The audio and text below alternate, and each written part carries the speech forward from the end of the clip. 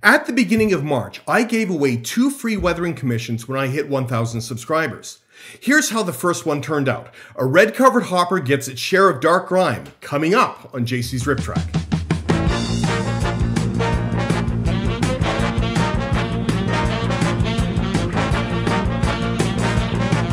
Hi there, my name is John and welcome to JC's Rip Track. If this is your first time here and you're looking for advice and tips on how to transform your plastic models into something that looks like it belongs on the rails today, then click on subscribe and that little bell icon so you can be notified every time there's a new video. So is there one particular color that you find hard to weather? Let me know in the comments section down below. When I held my 1,000 subscriber giveaway draw back in March, the 2 prizes that I offered were a service rather than something physical. The idea was for the winners to send me one of their models, and I would then weather it for them and film the process for a future video. Well, this is that future video for the runner-up prize, a bright red covered hopper. It had a weathering pattern that I had never done before, and so it was a great challenge and a lot of fun to do. I even got to use pan pastels for the first time. During the process, I posted progress shots and notes of both pieces on my new Patreon page, which you may have seen, but this video now shows that process from start to finish. And so here's how it went. This is a nicely detailed unit from Tangent Scale Models. The prototype it is based on was once owned by Delaware and Hudson, and is now owned by the ATL Leasing Corporation with the road name of ATGX. I did the research along with Justin, drawing from the Railroad Picture Archives. This was a real challenge for the model, as how an originally bright red piece of rolling stock faded or darkened in a very different way. In fact, that patchy darkened red would be what I call the signature look for that particular model. Get that part right and it will go a long way in making a convincing weathered model. Now, red is a difficult color to get right when weathering. Unlike black, which tends to lighten into various gray tones, red can go pink, it can go orange, it can go peach, or it can go to various dark tones like this one did. So early on in the process, I had to figure out how I was going to approach it. As you'll see, I ended up testing and then using some techniques that were new to me. As with my previous efforts, I kept referring back to the prototype photos to check my work.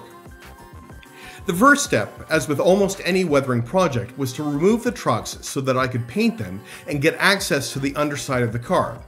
This is fairly straightforward. I used a small screwdriver and then placed the truck's wheel sets and screws into a small plastic container, and I set these aside and would work with them much later in the process. In the prototype, the black lettering on the shield logo of the car had partially worn away. Handling this was pretty straightforward. I matched the yellow by mixing some of the acrylic yellow colors that I had on hand, and then I very lightly sponged it over where these chips would be.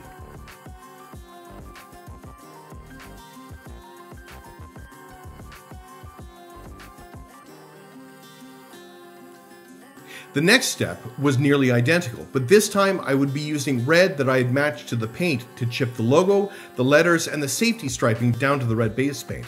Sponge chipping is a very easy and quick way to do this, but it is also easy to overdo it. As you can see in the picture, I kept the prototype pictures very close at hand, and you can actually see me using my iPhone to zoom in on the logo and the letters.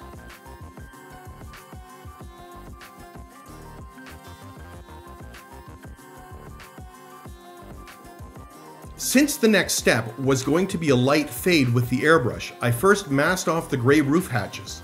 Normally this wouldn't be necessary, but since the fade that I was doing involved a mix of yellow and white, I didn't want these top hatches to pick up a yellow tinge. When it came time to do the fade, I used a 1:1:1 mix of AK Interactive's Real Colors Flat White, Yellow, and Satin Varnish to produce a translucent yellow tinged fade. I then thinned the whole mix with a 91% isopropyl alcohol. I lightly sprayed this over all the surfaces of the model, but kept concentrations towards the top. On the bottom, I sprayed below the hatches, allowing for some overspray to catch the bottom of the hatches without putting too much on it. This light yellow fade pushed the red towards an orange color without also fading the lettering. Even then, the satin varnish would then help set things up for the next step with the dot fading. Now, I opted to give the car a straight satin coat, this time using AK Interactive Satin Varnish thinned down with 91% alcohol. I wanted to make sure that the whole model had a good satin coat in order to receive the oils.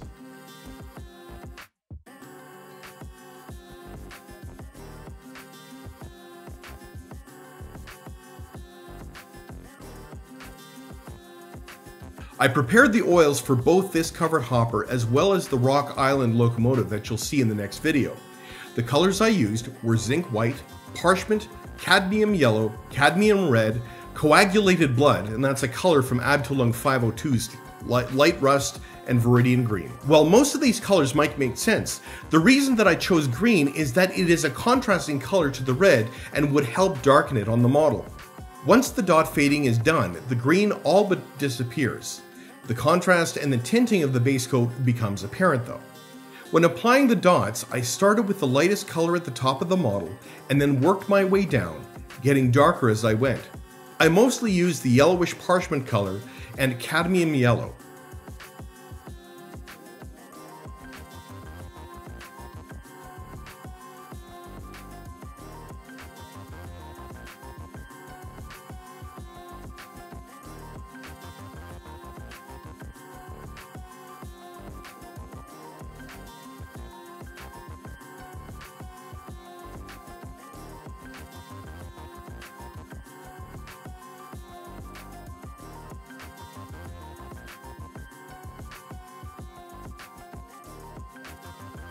Once I applied all the dots, I then blended them using a flat brush wet with thinner and brushed it in a downward motion.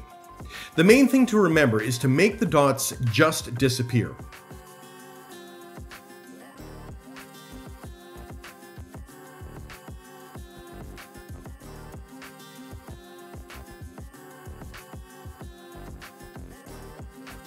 Once it had dried, it gave a subtle worn look, enhancing the earlier airbrush fade.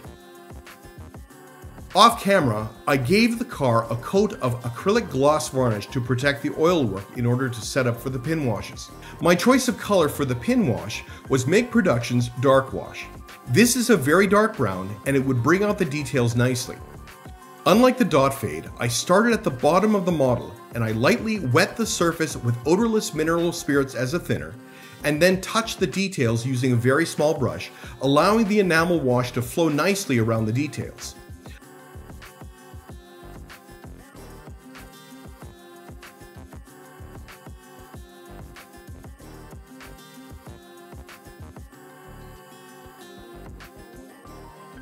I used the same color wash on the gray top hatches to make some of the details pop. Of course, oil-based pin washes need a second step of blending or smoothing the wash about 20 minutes later. I would alternately use a small flat brush dampened with thinner and a larger filberts type brush.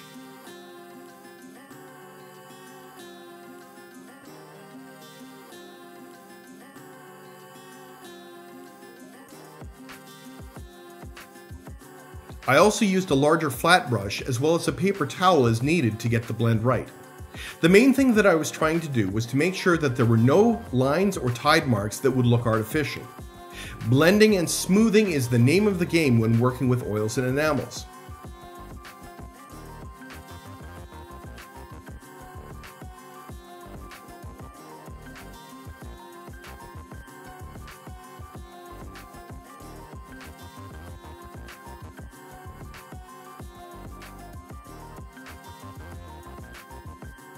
The next major step was to chip away the paint in the upper walkways of the car. From the prototype pictures that looked down on the car, it was clear that these were made from aluminum. Unlike steel, aluminum oxidizes to a gray color. Whatever red rust one might find on aluminum will have come from iron or a steel bolt. So the walkway oxidizes and then the paint flakes away, leaving these large gray areas of chipped paint. I used lighter gray acrylic paints, trying to match the prototype color. It was a mix of Games Workshop's Dawnstone and Administratium Gray. Using a sponge lightly dabbed in the color, I dabbed it across the walkway, trying to avoid contact with any part of the main model or the top hatches, even though they were also gray.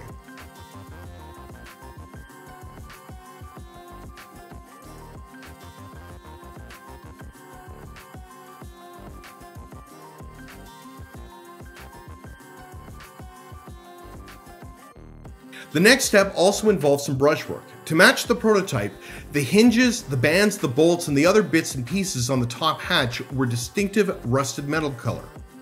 So using a very fine brush, I carefully painted these first with Mournfrang brown, and then after I had finished applying that, I then used Scrag brown to create a lighter mottled rust appearance in a few places.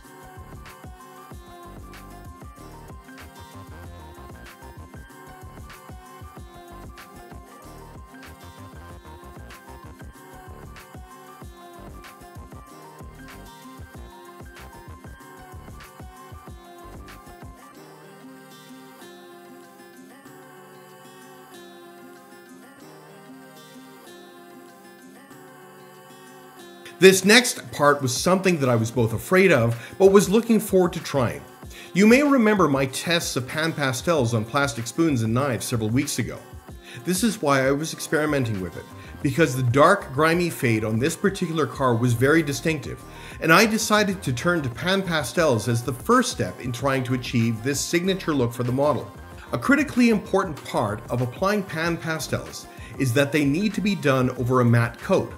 The flatter the coat, the better. The main reason is that the pan pastels are designed to be applied over surfaces with a texture or tooth. Smooth or satin coats will not do here, and while I had experimented with the pan pastels, this would be the first model that I would be applying them to, so I decided to start with the underside of the model. I used both a brush and the supplied sponge to apply them.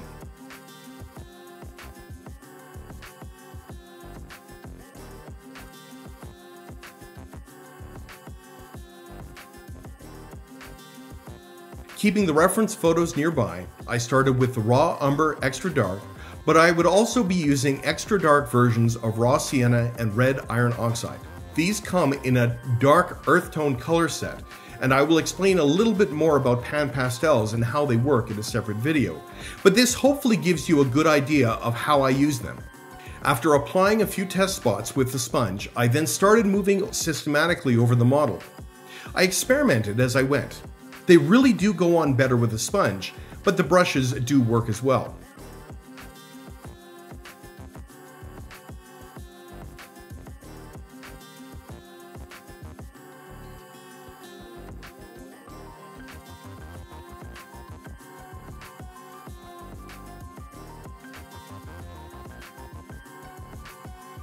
One major feature of pan pastels is that you can remove them after you apply them with a basic pencil eraser. So I could go back and then use this eraser to take them off places where I didn't want it, such as the safety striping or the gray patches of where the new road numbers were. I could also draw the eraser down through places that I had applied and then blend it a bit with a brush or a fresh sponge to soften the edges. This has a real potential to create a soft streaked effect.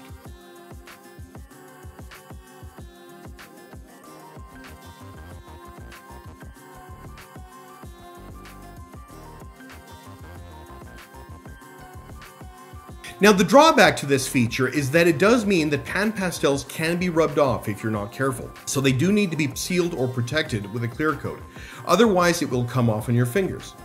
Pigment fixtures can work with this, but I've also learned that an acrylic clear coat like Future can protect them well, or at least it works well with the dark colors that I used. As a caution, don't use lacquer clear coats like a spray can clear, as that may fade the applied pan pastels.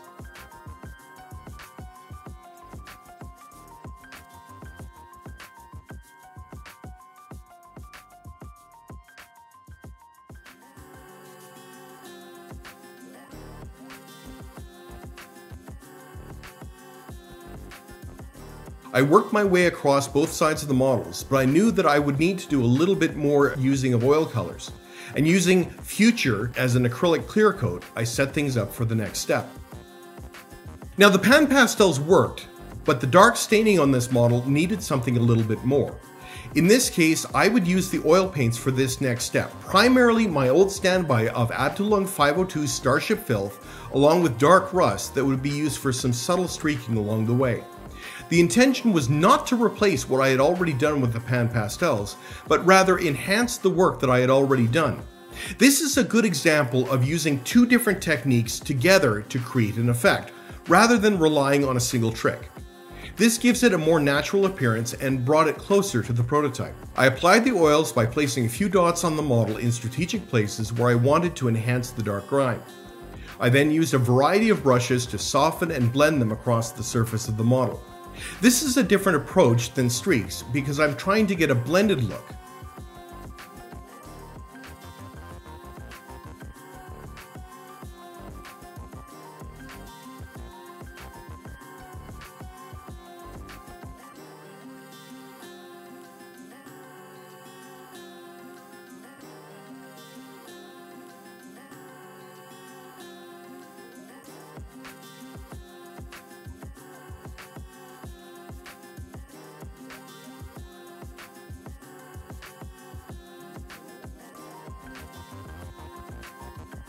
In all, this dark grime really represented a little more than a third of the time spent on this model, but it was well worth it. Once I let the oil paints dry, I then came back with a flat, clear coat.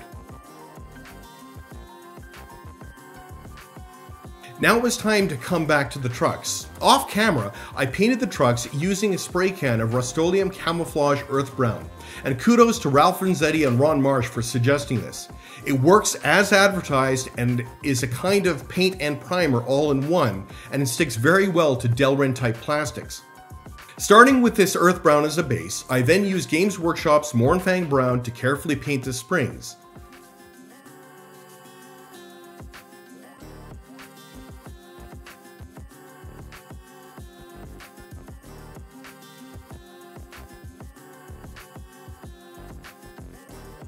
I then took a sponge and lightly sponged the same color across the main body of the trucks to simulate rust.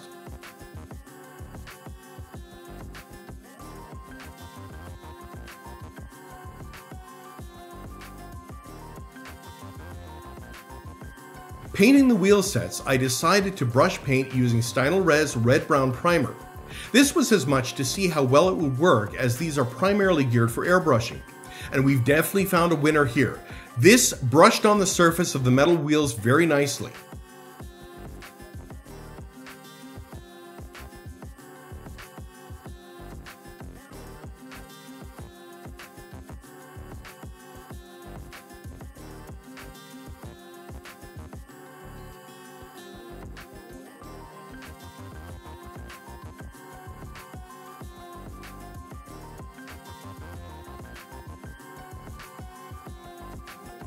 Now coming back to the main body of the car, I wanted to add a tiny amount of graffiti to match the prototype.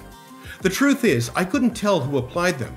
They certainly weren't the type of elaborate works of graffiti writers that you'd expect, and they didn't look like tags either.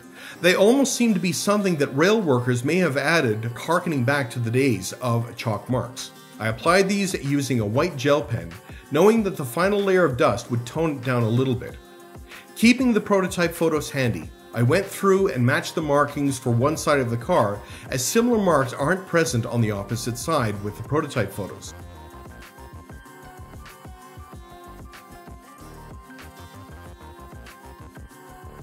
The last step before assembling it all was to give both the car and the trucks a light layer of dust. Using a 1-to-1 mix of Tamiya Flat Earth and Buff, I lightly sprayed this over the trucks and then over the model that sat upside down on my spray stand.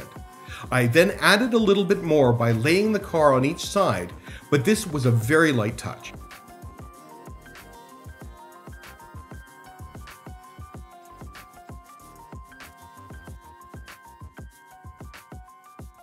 And finally, I put the trucks back on the car and assembled the model, and it was ready for some pictures and its trip back to Justin.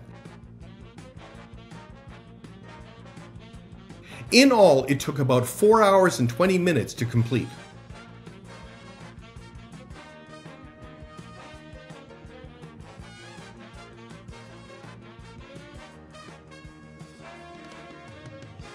I have to say that I really enjoyed this project. The weathering pattern was different from a lot of the types of things that I had already done, and I had to find a way to get the signature look for this piece. Commissions like this have the major benefit of providing me with something outside of my own collection, and so it forces me to either stretch my existing techniques or, as in this case, to try something entirely new. So I do hope you found this helpful. The major takeaway from this project is to focus on a signature look for a given piece, and whether it is a certain bit of chipping, a particular streak or wear pattern, or the unique grime like on this model. As I've said before, get the signature look right and everything else falls into place. So if you want more tips on how to get the most of your painting and weathering projects, don't forget to hit subscribe and that little bell icon so you won't miss any upcoming videos. If you like seeing how Justin's commission went and you want a chance to see how one of your own might look, go check out my Patreon page and you can get involved in the creative process for this channel. Also, if you haven't already, check out the other videos on this channel as well as some of the social media links down below. So thanks so much for watching, good luck, and may you keep on track.